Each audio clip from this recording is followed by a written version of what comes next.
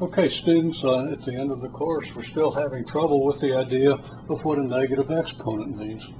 Now, in the first place, everybody's been exposed to the laws of exponents, so my only conclusion, or the conclusion that I think might be valid, is you just really don't have to know the laws of exponents to do well on an SOL. So, here, let's get the camera up a little higher. So I start the question, what is x to the negative n multiplied by x to the n? Now I note that nobody could tell me. So I had to ask, well, what's x squared times x cubed? And said x to the fifth. So what do you do when you have powers of a common base and they're multiplied, the base, the expressions are multiplied, you're going to add the powers. And people know that, usually. Sometimes they want to multiply the powers because, as I believe I said in class, how do you teach the typical class of algebra students to do enough algebra to pass a standardized test? You teach them to do algebra by reflex rather than by rules. And as I said, I don't have any objection to doing algebra by reflex as long as you know the rules and think about them, at least in the back of your mind, and know that you can justify anything that you do by the rules. There aren't many rules. There are fewer than a dozen of them. Okay, well, x to the negative n multiplied by x to the n then has to be x to the negative n plus n, which is x to the 0. Now, it was handed down to you in a stone tablet that any number to the 0 power is 1. That's important to know, but it's also important to know why that's the case. Now, I talked a little bit about why that's the case. I didn't write it out. I simply said, well, what if you multiplied x squared by x to the 0? By the laws of exponents, you would get x to the 2 plus 0, so your result would have to be x squared. So multiplying x squared by x to the 0 gives you x squared. What number do you multiply by x squared in order to get x squared? Well, had to digress there. What number would you multiply by 12 to get 12? Be 1. What number do you multiply by x squared to get x squared? It's 1. It follows that x to the 0 has to be 1. Since x squared times x to the 0 equals x squared, and x squared times 1 equals x squared, x to the 0 must be 1. Just another instance of a law of exponents that's laid down as if on stone tablets, when you could think a little more deeply and understand the consistency of those laws and make your algebra much more reliable and powerful.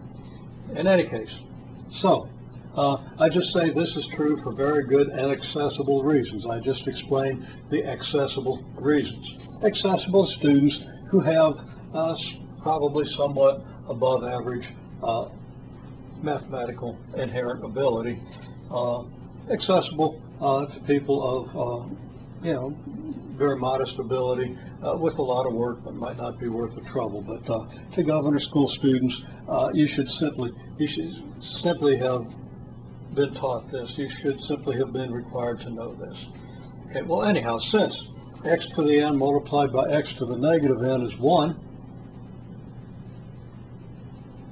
as we see here, then x to the negative n, well, how do you solve this equation for x to the negative n? Again, nobody knew. Nobody could answer this question. We had to go up here, say, well, if 3x to the negative n equals 1, what does x to the negative n equal? And people still had trouble because, again, your reflexes don't kick in when you see that x. As soon as I see that x to the negative n there, your reflexes are gone. Okay? But the rules that you use to solve equations are still there if you're solving your equation by rules rather than by reflex. The two most basic rules are you can multiply or divide both sides of an equation by the same thing as long as that thing isn't 0 and you don't change the solutions. Or you can add or subtract the same quantity to both sides and you don't change the solutions. Those are the rules you use to solve the most basic equations. There are other rules, when you take roots and powers and worry about extraneous roots and stuff like that. We don't need to worry about that right now. And not everybody's gotten to Algebra 2 And that's really kind of where you start worrying about those subtleties. So if you've gotten through Algebra 2 and don't know what I'm talking about with extraneous roots and stuff, then maybe there are some things that should have been discussed, but they aren't on the SOL, so they don't get discussed. Anyhow, 3x to the negative n equals 1. How do you solve that? Nobody could tell me. Well, you multiply both sides by 1/3. Or if you like, you can divide both sides by 3. I usually tend to prefer multiplying because it's a little more general. Multiplying by the reciprocal of the number you want to get rid of on one side. And so we multiply both sides by 1/3. And then technically you need to regroup the 1/3 and the 3 using the associative law. And then you know that 1/3 is the multiplicative inverse of 3, so that this is 1, and by the identity property, 1 times x to the negative n is x to the negative n, so that x to the negative n would be 1/3. Now that's not important for the argument we're doing here, except that people needed to see that in order to be able to solve this equation, and this was still a little bit confusing for people. But what we do is we divide both sides by x to the n, or multiply both sides by the reciprocal of x to the n. And in that context, it should be very clear to you that x to the negative n would then be 1 divided by x to the n. And there is one of your laws of exponents that nobody seemed to be aware of. Now, the big point here is that in the first place, that's really important. That's really, really important. You're extremely limited in what you can do if you don't know this. So you should know this by reflex, but you should also understand the consistency of this with the other laws of exponents. Specifically, what do you get if you do x to one power multiplied by x to another power? You add powers. That and a couple of other things lead you directly to this conclusion. Now, my big point here is that if you combine the rules with reflex, I mean, I have nothing against learning to do algebra by reflex, as long as you're never far from the rules and as long as you can always state the basic rule that you use when you're doing something reflexively. If you don't know the rules, you can't check to see whether your reflexes are right. There are all kinds of reflexes you can do wrong. You can multiply x squared times x cubed and multiply the 2 by the 3 and get x to the 6. That's wrong, but it's very easy to do. And if you don't know the laws, you aren't likely to catch yourself on that one.